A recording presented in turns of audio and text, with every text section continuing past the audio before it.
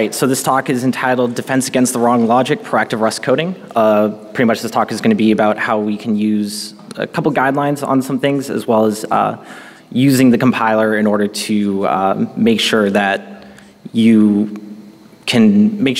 actually can stop yourself from doing logic bugs, because Rust prevents you from doing a lot of, it prevents you from doing data races and things like that, but it doesn't exactly stop you from like doing the wrong thing yourself.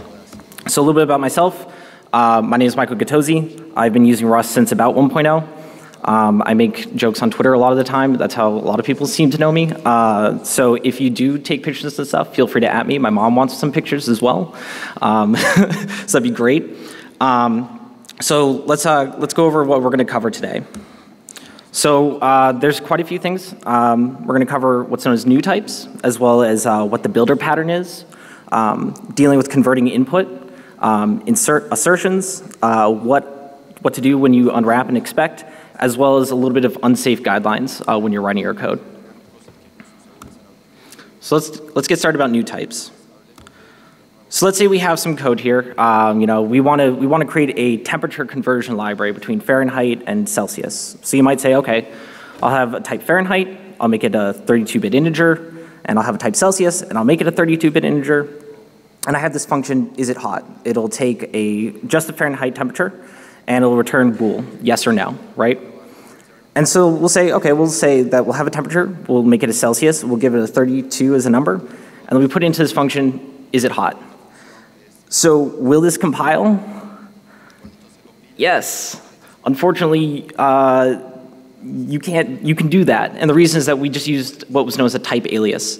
We've said that they're both 32-bit integers, and that you can put that in there. And that's not really good. We don't want to put Fahrenheit inside of Celsius, or Celsius inside of Fahrenheit. And when you deal with these kind of conversions between units, you have a lot of problems. In fact, some of the spaceships have blown up in flight because they were dealing with meters instead of feet, or feet instead of meters. And that's not good. So we can prevent that. We can do this in a way using what's known as a new type. You define a struct, and then you give it some internal value without a name for the field. So in this case, we said, okay, we have a Celsius. It has an internal field called 32-bit field, and we have a struct called Fahrenheit. And Fahrenheit has as well a 32-bit integer inside of it. So let's try that code again. Let's look at it a different way. So we've taken this new type, we've called it Celsius, right? It has 32 as the number inside of it, and we've assigned it to the value temp. And then we try to put it into this function, is it hot? And if it is, it'll say yes, otherwise it'll say no, right? Will this compile? The answer is no, it will not compile. And the reason being is that we've defined a struct, a type in our system called Celsius, and our function is taking a struct called Fahrenheit. And Rust is going to look at it and go, these aren't the same thing. What are you doing? Don't put this in here. And so we can then utilize this type system as a way to make sure that we only put the square in the square hole, or the circle in the circular hole. We're not able to put things that are not supposed to be in the right spot or in the wrong spot into different places. But it's kind of useful to be able to convert things. We want to be able to say, well, Celsius is a unit of temperature, and so is Fahrenheit. Wouldn't it be nice if we could convert that? And we can. There's the into trait, and we could define this. We can say, okay, we can implement into for Celsius for Fahrenheit. So it takes a Celsius as input, and here's how we would convert it, right? And so we can do this in such a way that we can now convert between things safely. The way to look at it is that types and structs and things, they represent ideas or objects, right? In this case, we're trying to represent a unit of heat. But traits define behaviors. Behaviors allow us to tell how these types work. And as a result, we can do things that we couldn't do if we just used a type alias in dealing with primitives. Like a 32-bit integer is just a number, but a new type is a number with meaning. And so we can therefore define ways to give that meaning and those values that we're dealing with behaviors. So in this case, here's how we define Celsius. You might notice it says .0. That's how you pull out the inner value of a new type as well. So we're saying, okay, we want the value inside of Celsius. We'll add 9 to it, divide it by 5, and add 32. Now there is one kind of iffy thing about this, and that is that we're kind of using as I32. If you were, actually making a really good temperature library, you probably wouldn't want to do that. This would truncate any results that are not, or that are decimals. But this is just an example to kind of give you an idea of like what you can do with this. So let's look at that again. We'll define the temperature, and then we can call .into, and then this will compile. This actually works now, because what we're saying is that it is hot is asking for a Fahrenheit, and we're saying, okay, temperature is a Celsius, and we're calling it .into, right? Rust knows that it needs a Fahrenheit, but it also knows that all you have is a Celsius, but it has a way to do it. It knows that you've implemented a way to change Celsius into Fahrenheit. And so you can call .into, and this compiles, and it works. So I want to talk a little bit about the builder pattern. This is probably one of my favorite things inside of Rust. You'll see it used extensively in a lot of places. So what's the builder pattern used for? We want to use it to avoid invalid states. What I mean by this is someone's using your library and you've defined a pathway to make sure that they cannot do things that will not work. They can't do something that would cause the program to, take input that would, it would compile, it would run, but it wouldn't exactly work the way they expect. You basically have a logic bug or a runtime error. And so what we do is that we use types to represent these states. What we're saying is that here's one type that represents this, here's one type that represents that, and then we find a way to change it. And so by this we use functions to change these states. And so what you're doing is you're doing a defined pathway for people to move from one place to the next. If this sounds like a graph, it is. And so here's an example. So let's say we're building a library to connect to GitHub. We want to be able to interact with the API. We want to, do a variety of things. And I've done this in my own library. And so we'll have a client type that lets us do all kinds of requests. We want to do GET requests, there's delete requests, post requests, put requests, all kinds of separate things that you can do. Now, what we do to get to those states is that we'll say, okay, we'll call GET or delete or post or put, and that brings us to the next type, right? But this type, when you implement, you'll say like impl delete or impl get, right? These only have a specific amount of functions that they can use, right? You can't just all of a sudden post and then to like a user repo, like that's not allowed. But we do have get and delete, which allow us to get a user's repo. And so these functions allow us to transition from one to the next. And it's a little bit easier if you see it kind of in action.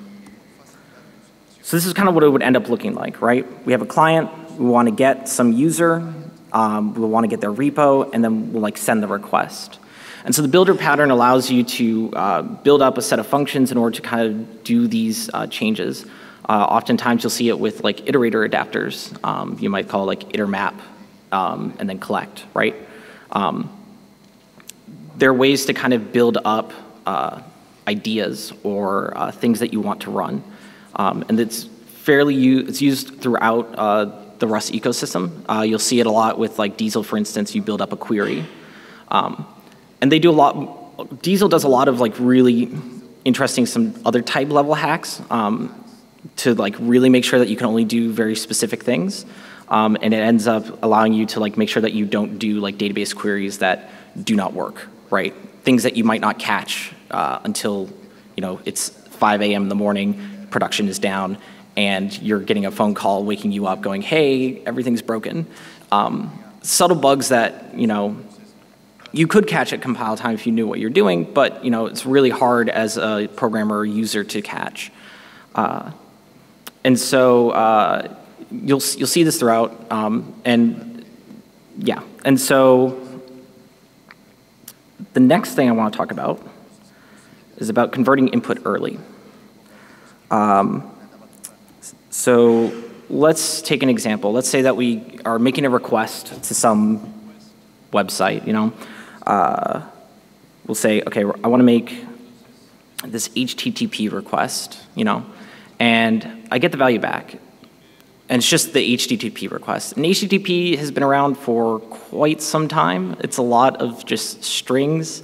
And you could say, okay, well, I want to get the status code of this. And you could iterate through the lines, find the status code, parse it, grab the number, and then check, was it like a 200 or was it a 404 or whatever the case might be. But that's really prone to errors. You're if you just pass this string around, there's no guarantees that it hasn't changed. There's no guarantees that you didn't parse it correctly, or there's no guarantees that you parsed it correctly. You're dealing with a lot of uncertainty. The boundaries of input is just a bunch of strings that you're trying to deal with as a type is not exactly the best. It would be better if you had something more like this, where you made a request and you got a response. You have a field headers where you have all of the headers parsed out correctly. You have some status code. You have a body made of JSON. These are types that you can, again, deal with. They are types that, again, have behaviors and traits that you can work with. There are things that you can match against. A status code could be an enum that you can match against every possible thing that happened. You could say, oh, I got a 404, I want to throw an error. Or, oh, I got a 200, I want to make sure that we continue on with whatever we're doing. Types allow us to check a lot of things, and the faster that you get things into types, the better. Traits and types are very powerful things that allow you to do a lot of interesting things, and you're able to check your work with the compiler. The compiler ends up being your friend rather than being this antagonist. It's able to make sure it's got your back in a way. So with that, I also want to mention that Serday is a fantastic crate if you want to deal with transforming string-based input into actual types. It makes it super, super easy. I use Serday JSON a lot, for instance. You define a struct, you're like, okay, here's what it looks like. It kind of looks like the JSON in a way. And then you say, okay, derive serialize or derive deserialize, and then it just works. You call the function saying, okay, here's my string, here's the input, turn it into this struct, and then that's it. And so there's a lot of these kinds of crates that deal with the fact that we're going to have a lot of string as input at the boundaries of your program anytime you take input from a user. And the faster you turn it into a type, the faster you can deal with it inside of your own program and have a lot of benefits for doing so. There's also parsing libraries like nom or pest. You can use those as well in order to write your own parser if you're trying to write your own language or something like that. You can use these things in order to parse input. But I think the key point I want to make sure is that you use types. Types are powerful, and the less you're dealing with a string-based API, the easier it is to catch errors that you might have. Okay, so I want to talk a little bit about assertions. Assertions are ways to say, I need to stop my program because some value or something that's supposed to be here or supposed to be like this is not. And it would make more sense for me to crash my program than to continue on. It tends to be the case in larger programs, if we're not able to load up, for instance, a configuration file, or the cache that you're using gets invalidated in a really bad way that it subtly breaks everything.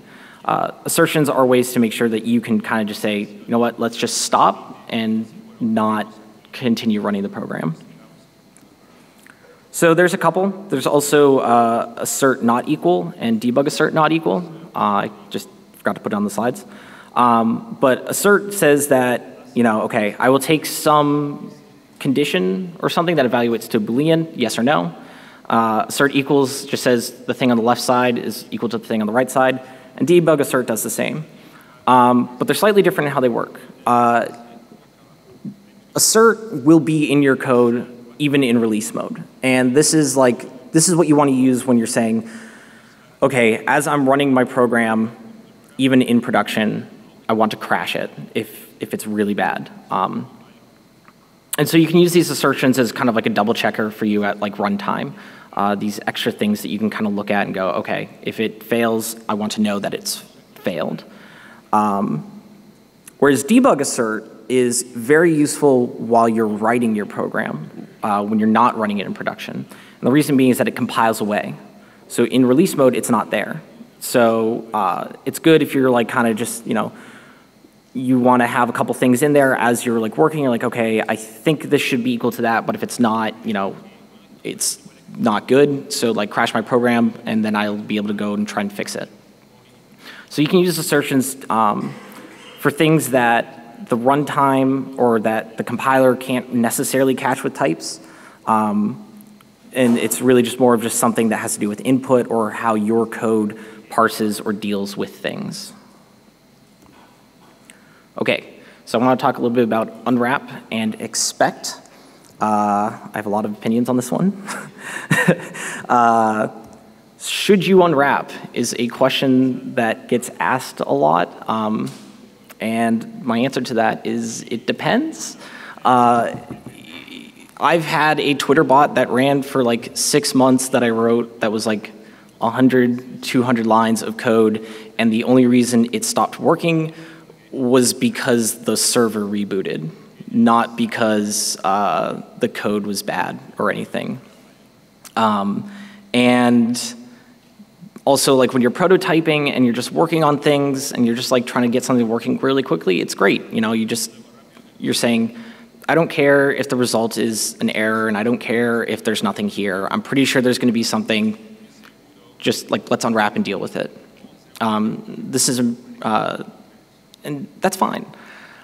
But when you start getting larger, it starts ending up being a problem. At work, I spent about 2 weeks or about a week of time just trying to remove all of that, and it was the hardest refactoring I've ever had to do, and then the PR never ended up getting merged because it was just too big in order to kind of go, okay, we understand all these changes that are being made. Once it's in your code base, it's kind of hard to take out. So I have a few guidelines regarding this. You kind of want to use error handling as soon as possible. Libraries like failure are really good for this. They wrap up all of the errors in a type that you can just kind of return to at the top. And the faster that you end up using error handling, the easier it is to just keep it that way. If all of your program is using it from the beginning, it's not hard to add it in, versus if it's not using it from the beginning, it's a lot harder to add it in. If you can, and if you do need to use expect or unwrap, try to use expect. Nothing's worse than having the code crash and you're not really sure where because the stack trace just says that it failed inside of libcore, and that's not useful. You don't know where the program crashed. And so with expect, you can give it like a little bit of a string, like, oh, we expected 2 + 2 to equal 4, but it was 5 for some reason. And then you can kind of search for that in your code base. You can use like rip grep or just grep, and you can find that. And you'll be able to kind of go, okay, like I know where it crashed at least. We can go from here. And so if you do use expect and unwrap, you should only use it if you know it will never panic. What you're telling the compiler is you're saying, I know exactly why this is fine. I'm saying, don't worry about it. This will always be a value, or this will never be an error. The compiler doesn't know that. The compiler can check types, it can do borrow checking, but it doesn't know everything. It's only so smart, and we as the programmers can know certain things about it. Like we can look at that program and go, oh yeah, that's fine. So if you do that, you're telling the compiler this, that it is fine. In some cases, it's totally perfectly fine. Oftentimes, I will use it with like the standard library mutex to just unwrap it when I get a lock, because I'm never going to crash the program in such a way that's going to like poison the lock, for instance. So if you do that though, try and leave a comment or as to why it's okay. It might be obvious for you, but for someone else coming to read your code base, maybe, or even yourself 6 months later, if you're in that spot, you might not know why, or you might not have the context, or you might not be someone who does know these kinds of things. And you want to be able to kind of tell people, this is okay. This is not a bad thing. Like, here's why.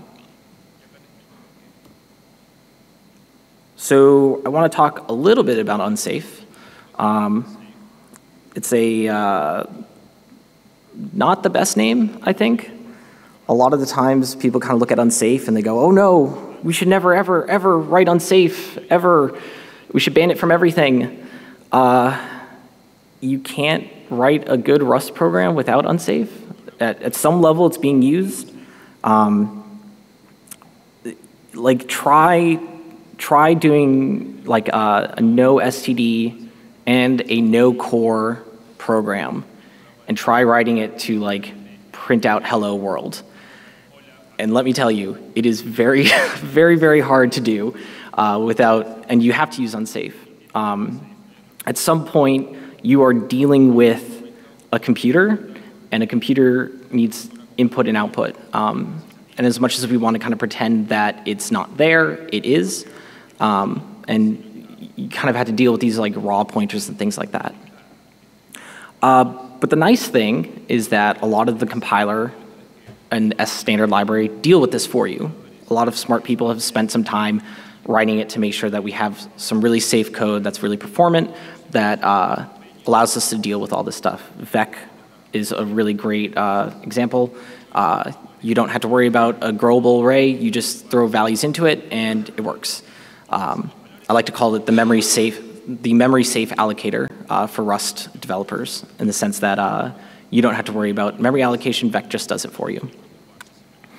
So with unsafe, what you're trying to tell the compiler is that this is fine.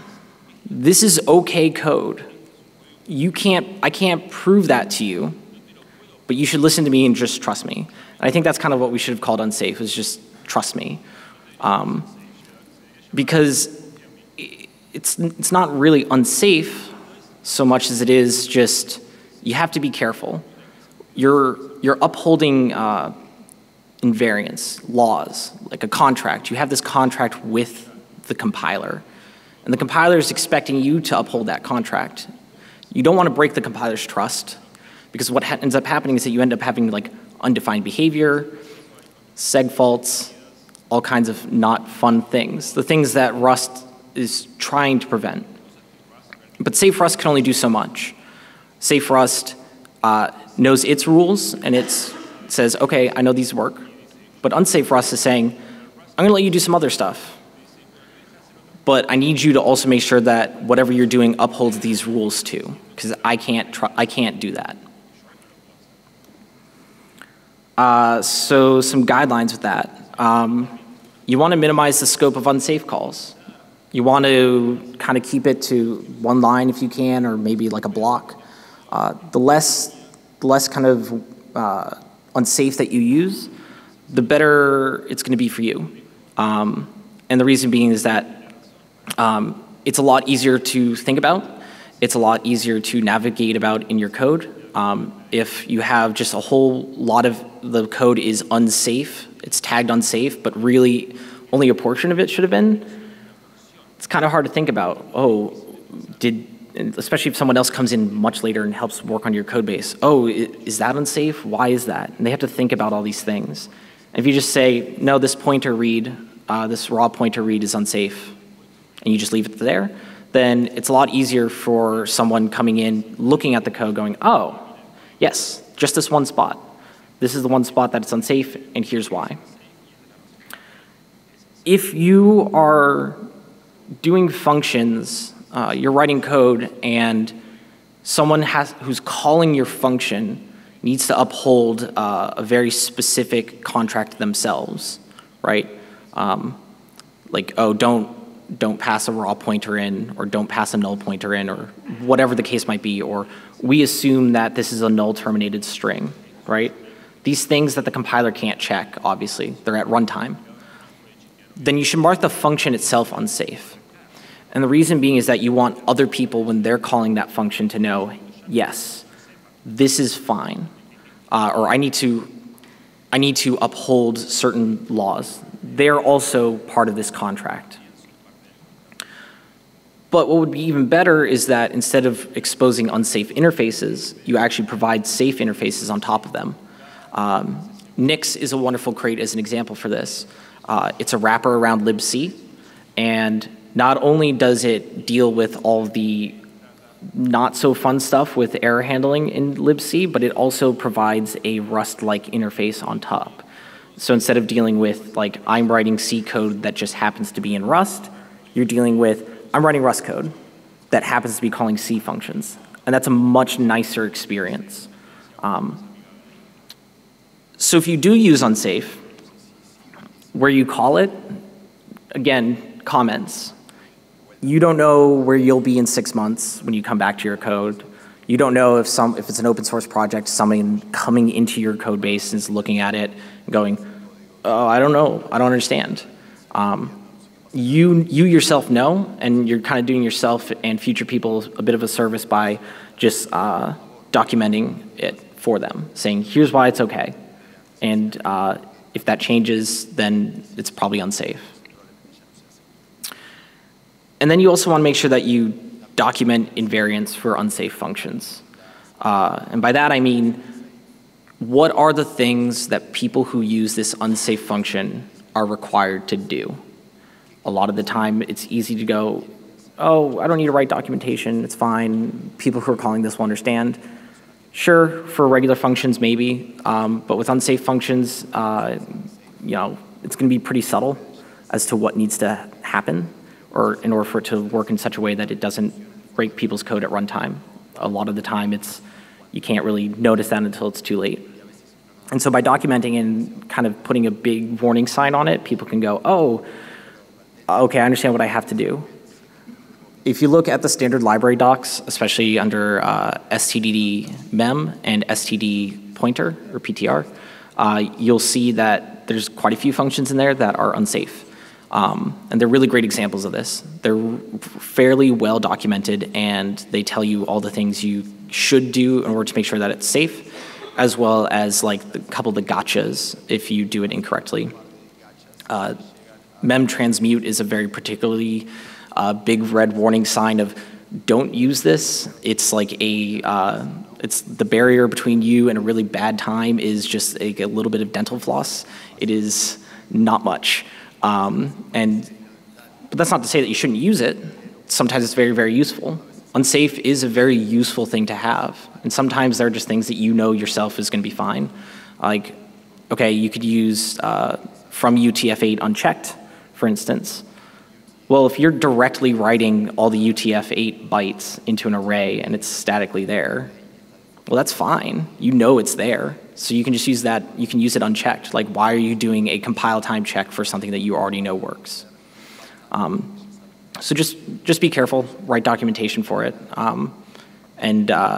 But also know that it's not a bad thing. A lot of times people kind of look at unsafe as this like, oh, I should never ever write it ever. And you should. I think if you haven't spent some time writing some unsafe functions, I think you should. But if your first instinct is when you're writing Rust code to go, oh, the compiler's in my way, let me just do this thing that I did or whatever in an unsafe function, you probably want to try and find a more Rust-like way. Usually when the compiler's telling you don't do that, it just means that you're not really kind of acting within Rust's design. So that's kind of all I have for today. we covered a lot of things. We covered new types. We covered the builder pattern. We covered kind of making sure that you turn stringly typed interfaces into types. A little bit of unsafe, and as well as about unwrap and expect. So yeah, thank you very much.